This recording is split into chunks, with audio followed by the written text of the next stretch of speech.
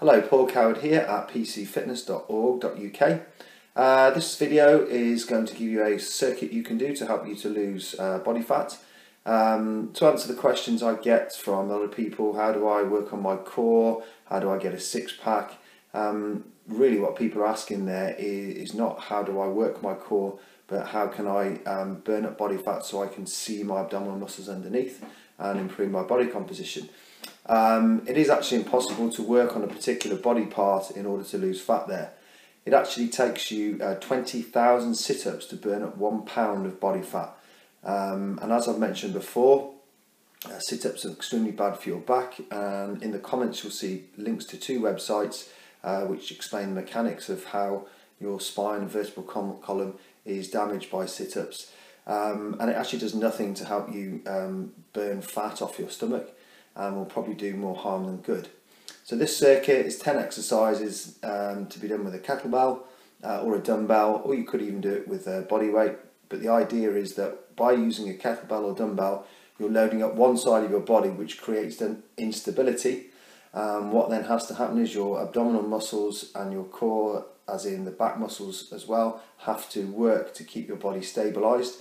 So in addition to this being a high intensity circuit for you to burn off body fat, it will also help to address those issues of instability, which will then work the deep core muscles around your spine, and the transverse abdominis, which are the deep lying abdominal muscles. You can work around and play around with different intervals. You could work for 30 seconds, rest for 10. You could work for 40 seconds, rest for 20. It all depends on how much time you've got, your fitness levels. Just remember to progressively overload. So in other words, if you start off with 20 seconds work and 20 seconds rest, after a few weeks you'll want to progress to 25 or 30 seconds work with 20 seconds rest. You can even reduce rest periods, maybe working up to 60 seconds work period, 20 seconds rest. So you're gradually increasing the work time and reducing the time that you actually spend resting between intervals.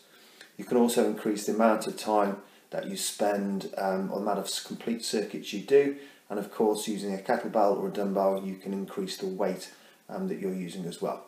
So watch the circuit, hope you enjoy, and don't forget to click the like button and share with your friends. Thanks for watching.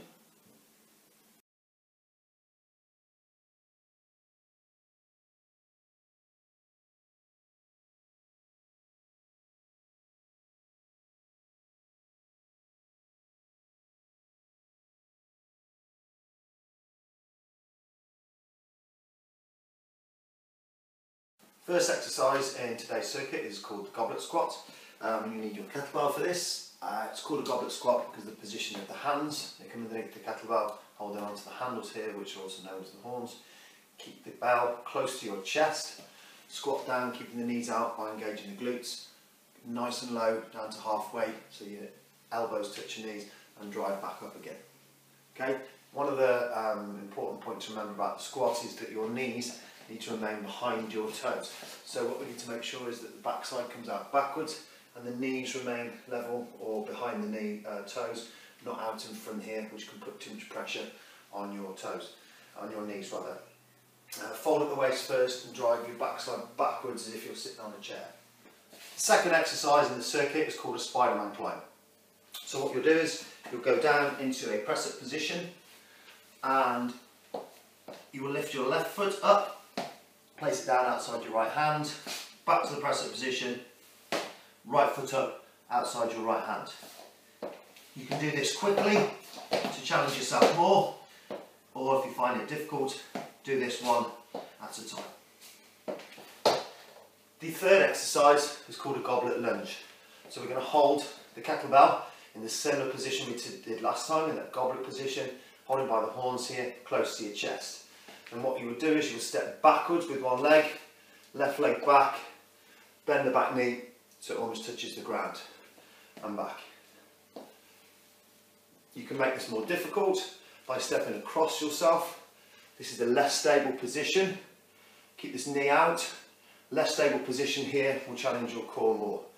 One station stepping back with the left leg, the next station after your rest stepping back with the right leg.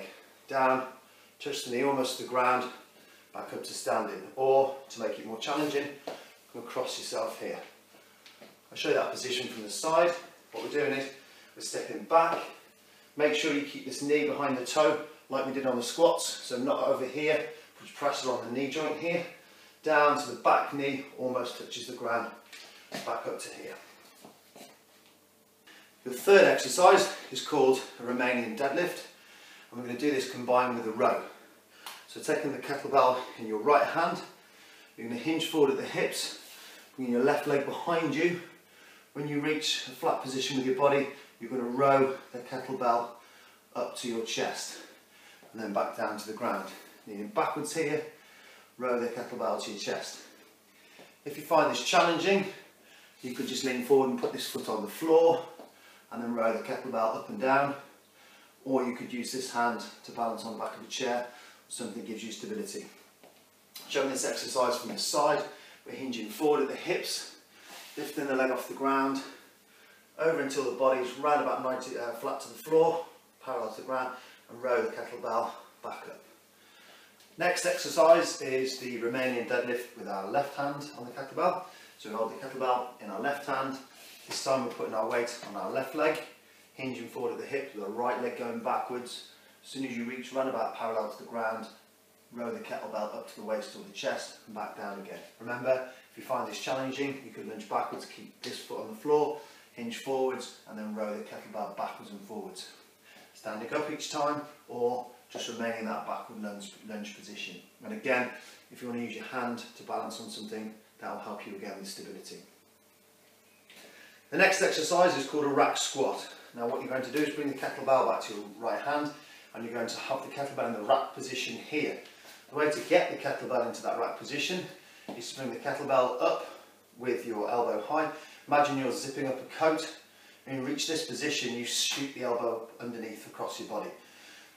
It's crucial with kettlebells to make sure that your hand or arm moves around the kettlebell. The kettlebell will come around rather than your kettlebell swinging over the top and hitting you. So zip your coat up when you get to here, drive the elbow through, and the kettlebell will rest in this position here. It's called the rack position, resting on your bicep and forearm. It's much easier to do this clean quickly. So as you pick the kettlebell up, you drive it up, fire the elbow through. Holding the kettlebell in that rack position, squat down, again keeping the knees out and driving up. Head up, backside down. Backside will come down so that you're around about 90 degrees, your thighs around about 90 degrees to the ground. This arm can help with balance and drive back up again. At the end of that station, after you've had your rest, you'll then do the same exercise on the other side. So what you'll be doing is driving the kettlebell up to the floor, elbow high, drive the kettlebell up, elbow through into the rack position. Squats with the kettlebell in the left. The last two stations are called a push press. So again, you'll clean the back kettlebell to your chest here, and then from here, you take about half squat, so just down to about halfway, and then you'll drive the kettlebell up above your head, up like so. If I come down onto my knees here, you'll be able to see the action of my arm. We're simply driving the kettlebell upwards into a shoulder press position, but we're using our legs to help us. You can go into a full squat if you want to make the exercise more challenging, but just a half squat there will be fine. Then you change arms for the next station, the last station, clean the kettlebell, squat, full or half, drive the kettlebell up. So again with this one, because you're using one arm, it's challenging your body. The kettlebell will be trying to pull your body over this way, and you have to use your core, your spinal muscles, deep spinal muscles, your abdominal muscles, your obliques here to keep your body into that stable position. Okay, so you've seen the exercises. I hope they all make sense and you understand how to do them. If you have any questions, you can email me. The email address is on my website, pcfitness.org.uk. Have a go at the challenge, have a go at the circuit, see how you get on. Like I said at the start, it's a circuit which will help you to burn body fat, but also it challenges your core in ways other than just doing sit-ups and crunches, which is something you may have done before. Don't forget to look at the two links before to Rick Cassell's exerciseforoinjuries.com and Dr. Stuart McGill, who will explain in detail and show you all the dangers associated with doing crunches and sit-ups and why you shouldn't do them. But this exercise will be, this circuit is a lot better for you. It'll help to burn the body fat as well as challenging your core. You could do each exercise for a set period of time. There are plenty of timer apps available on the App Store, free ones. Maybe you could start with something like 30 seconds exercise, 30 seconds rest, or 20 seconds exercise, 20 seconds rest.